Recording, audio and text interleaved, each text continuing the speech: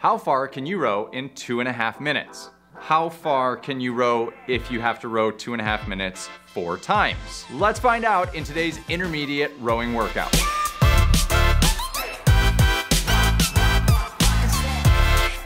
If this is your first time here, welcome. I'm Shane Farmer, and this is Dark Horse, where you build the life that you want to live, and we just happen to use rowing to help you get there. So the name of the game today is Racing Against the Clock. That is today's rowing workout. This is gonna be 20 total minutes, 2.5 minutes on, 2.5 minutes off. That's 5 minutes. We're gonna do that 4 times, and you are going to find out how far you can go in 2.5 minutes without falling off of a cliff.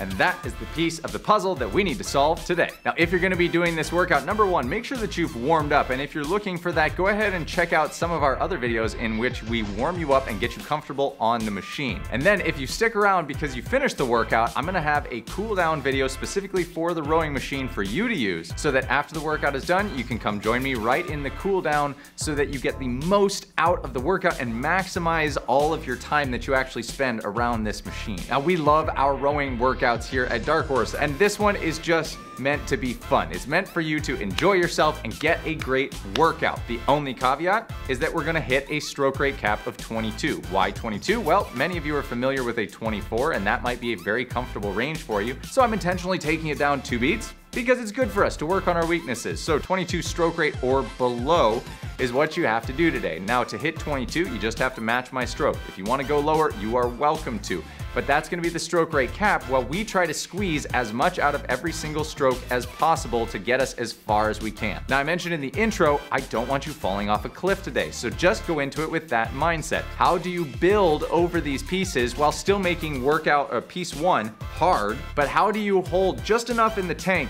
so that you can spread it over 4 pieces without on number 3 just crashing and burning? That's not what we want. We don't want a crash and burn scenario here. Now, the work is going to be 1-to-1, so 2.5 minute work, 2.5 minute rest. That's pretty simple. You're just gonna get 1-to-1 rest, which is gonna mean that going into each piece, you're gonna feel recovered, but not fully, and that's okay. That's half of the learning effort here.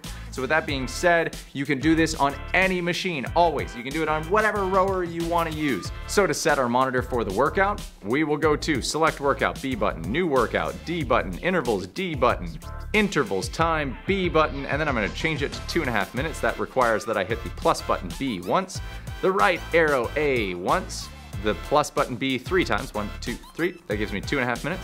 Now I need to hit that right arrow A 1, 2, 3 times, and I hit the plus button B twice, 1, 2, the right arrow A once, and then the plus button B 3 times, 1, 2, 3. That gives me 2.5 minutes of work time, 2.5 minutes of rest time. I am ready. I'm gonna hit the check mark, and we're gonna get ready to go. So again, stroke rate cap of 22. You're welcome to go below that if you like. Otherwise, get strapped in. Let's get ready to go. In 3, 2, 1, go!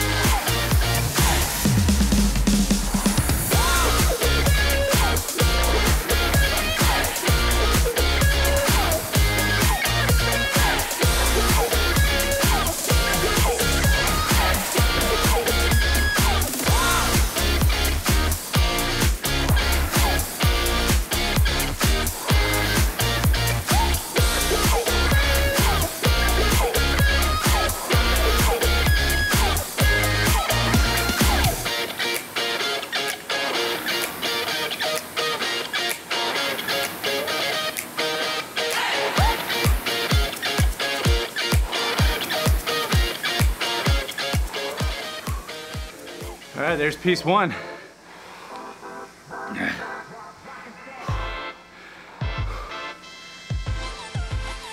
How'd that feel? I'd suggest you keep moving just a little bit. Keep the legs flushing oxygen through, fresh air.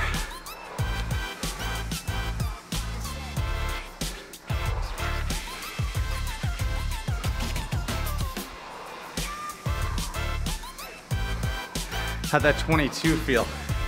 I know for me, it started to feel pretty slow at the end there. It wasn't quite as chipper as I was in that first minute. And I really tried to peel my expectations back after 45 seconds. Felt like I was flying a little too close to the sun. Just tried to pull back a little bit before my wings melted. So, it's generally advisable in workouts like this, where it's pretty short rest periods, that you just keep moving during the rest. Stopping is gonna get your body kind of locked up, forgetting the feeling of moving. So just light movement where you practice good mechanics is usually a good idea. As slow as you can, just focus on moving well.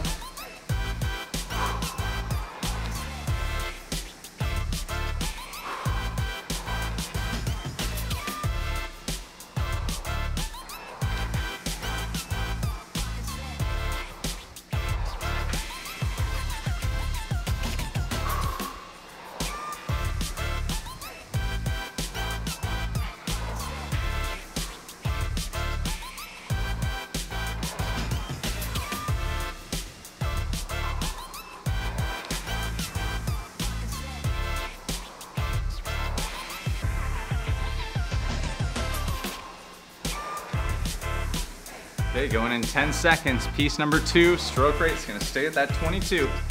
You gotta work to squeeze as much out of it as you can. Try to stay consistent. 2, 1, go.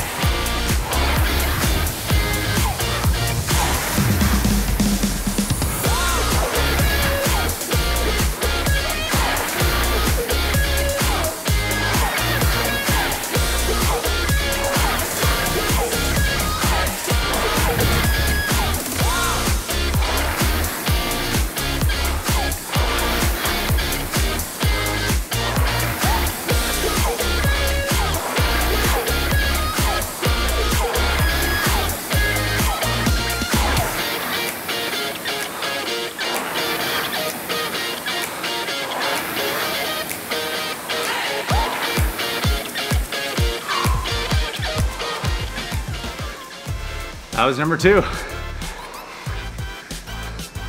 So it just made me think, a lot of you want to know what my scores are when we do these workouts. You ask about my times, how I did on the workout, and I just want to let you know that it's by choice that I don't report them. There was a while where I did, but what I've learned from you guys and listening is that my performance doesn't matter. And it's honestly important to know I don't want to be the star of your show. I want to be a guide for you. And the reason I say I don't want to be the star is because you're writing your own life story right now. And so when it comes to the scores or the performances on a workout, what's so great about rowing is that it's always just you against you. It's not you against me or you against the next person commenting in the video. It's you against you. And in a workout like this, where you get 4 opportunities to try and beat the same distance, that's the work that matters, not how I'm doing. So I'm gonna right now just tell you my meters once, because it doesn't really matter. I'm just doing it for me. You know, my scores are, I don't track them hardly. I put them in the Concept 2 logbook, so if you follow me on there or on Strava, you'll be able to see them. But it's not my scores that matter. It's just how well you're able to perform for you.